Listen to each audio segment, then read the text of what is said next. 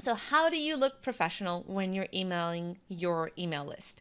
You might only have 10 people on it, you might have 20 people, but I advise you to start emailing them as soon as you start building that list. It gives you confidence so that you start developing your voice, because it's easier to send an email to 20 people than it is to 200 people or 2,000 people. You kind of have to build that confidence while your list is so small so that you also know kind of your voice and what to send them. So one of my readers asked, I have an email address, but I'm going through my host because she has a self-hosted blog. Awesome. But she's using the email client on her self-hosted website. And that's hard because those email clients, they're mainly just there so that they can forward emails to your main client, like Gmail, if you're using that. So the way to actually connect your professional email and get to your inbox is through these steps. So it's not difficult at all. I did it actually one time, and then it was so many little steps that I had to go through that I made a blog post about it just so that I could remember next time how to connect my email address to my Gmail. So pretty much what she's asking here to do is, whoopsie. Let me show you. Okay, so you probably have your blog, right? So you have I'm Susie at Start a Mom Blog. No, it's the other way. You start off as startamomblog at gmail.com, right? So that's pretty much the email that you can get directly. You go to Gmail, you create a new account, and at least has your blog name at gmail.com. So your blog name at gmail.com. But you don't want that because it could end up in spam. When you're connecting your at Gmail email address in ConvertKit, they might ask you to actually use a domain name email because those are much less likely to go to spam and it just looks way more professional. So instead of startamomblog at gmail.com, you want to be Susie at startamomblog.com or your name at your blog name. So how do you actually get this email address, your name at yourblogName.com?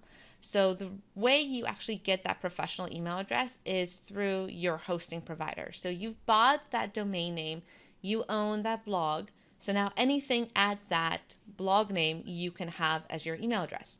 And once you log into the cPanel of your host, you can see, click on email accounts. So for SiteGround, that's the host that I use and love.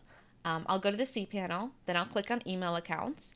Then I'll type in the email address that I want to have with my account. So I could type in Susie, John at Start a Mom Blog, support at Start a Mom Blog, students at Start a Mom Blog. You can type in all different types of email addresses there so that you can filter them, or you can at least just set up your professional real name one. All right. So I just want to make sure this is still, yeah, this is good. Okay. Then once your email is created, you can go into the cPanel where your email accounts are and click on forwarders. If you have SiteGround, if you have Bluehost or something else, the steps might be a little bit different. I would reach out to their support, but it might be very similar. So once you create your domain name email address, then you go to forwarders and you actually forward that Susie at Start a Mom Blog to your Gmail account, because it would be horrendous to try to manage all your emails in your hosting provider's email client. That would be very tricky. They don't have like all the labeling and all the like auto filling and your contact list. So just forwarding it to Gmail just makes it so much easier. So then you type in the email address that you just created and you set up your forwarding. So now once you go through those top steps, your email address is created at your domain name and it's forwarding to your Gmail. Now, once you're in Gmail, you want to do the opposite. You want to be able to send as that domain name email. So then in Gmail, you have to set up an how do you say this? Elias? I can't say that today. A nickname so that you look like that domain name email, but you're still sending from your Gmail account. So then you type in your new fancy domain name. you connect it with their servers. And what I did here for SiteGround, this was a little tricky to figure out how to do. I had to choose port 465. So these are like detailed steps, but this is why I made this whole blog post so that I won't forget how to do this in the future. And then you verify your email. Gmail will send you an email. You'll type in that verification code, and then boom, you're finally done. Now, when you compose an email from Gmail, where you're going to use Gmail to send all your, or to reply to your emails, you'll use your ConvertKit or MailerLite to send your broadcasts, because you can't send an email to 3, 4, 500 people from Gmail. Gmail is going to mark you as spam. That's why you have to use a ConvertKit or a MailerLite to be able to do that. But once you get replies to those broadcasts that you're sending through your email client service, then you can reply from Gmail with your domain name email. So you can see here, I have multiple domain name emails set up with Start a Mom Blog. So you can see I have Susie, support, John, everybody here. And then you can also set it up as your default send as email, so that when somebody emails to you in Gmail, you're defaulting and sending back as Susie at Start a Mom Blog instead of Start a Mom Blog at Gmail.